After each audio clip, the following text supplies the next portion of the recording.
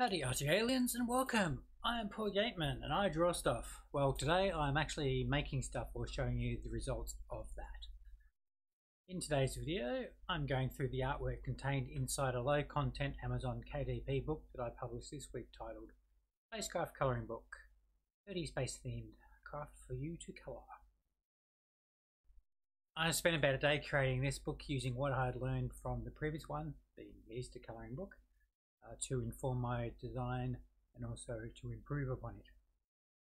I used the correct spelling of colour for this book, well, at least over here in Australia. For this book, 4 to 5 of the images were created using the Live Trace feature of Illustrator, and the remainder were created by printing out an existing drawing I have at about A4 size, then tracing it using a mix of 8mm fine liner and a thicker one to give a more consistent look to all of the images within the book. Once I had traced and scanned the images in, I cleaned them up in Photoshop and then imported them into InDesign.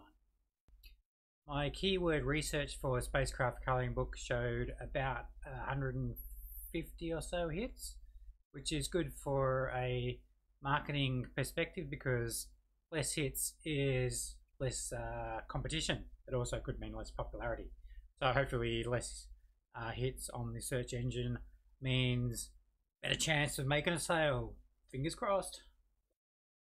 Now let's get stuck into the content. For this colouring book, and I've aimed this book for ages 10 and up as the line work is finer than for a younger demographic. I chose one of the images from the book, coloured it in and used that for the front cover. This is to show an example of the results of colouring in one of the drawings and to also preview the contents. The title is meant to stand out and be technological.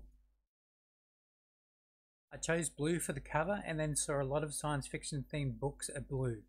That must be my colour theory working its way out of me unconsciously. I think it is a nice touch allowing the owners to personalise their book with a "this colouring book belongs to" page, so that's why I included that. I also included a contents listing because I figured that could be helpful.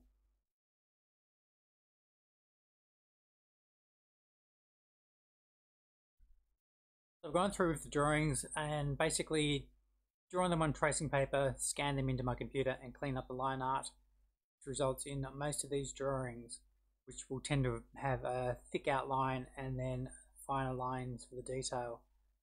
Done a range of ships, rovers, speeders, and I've tried to also include some background elements which makes things a bit more interesting than say a plain speeder like this one just sitting there in the middle of nowhere. So what I'll do is I'll just play some music in the background and let you view the images, and then I'll give a quick summary at the end.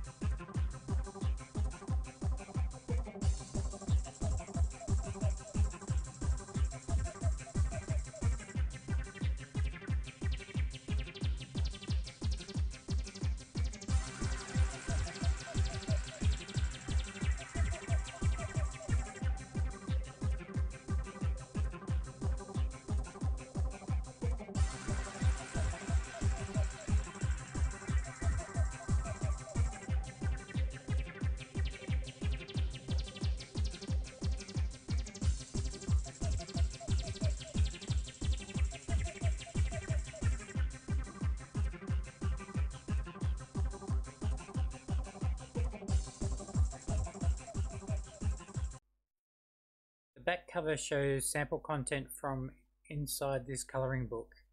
I picked images to represent what is inside and to show a spread of spacecraft design contained within. Those who have followed my channel, you'll notice some of my #ChrisFoss challenge spacecraft made it into the colouring book, though not too Chris Fossy as to be ripping off his work. Anywho, if you found this interesting, informative, entertaining, you were inspired to create something or draw in your own sketchbook or journal, etc., subscribe, like and share. If you like the book enough to treat yourself or gift it to somebody as a copy, there is a link in the description. Until next time, you have been watching Making Stuff with me, Paul Yateman. Ciao, take care, and happy drawing or happy creating.